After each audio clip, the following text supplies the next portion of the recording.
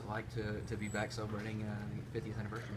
Well, this is, I think back of being here in Carbondale at SIU has been one of the really brighter times in my life. I've actually enjoyed it. I appreciate the guys having us come back.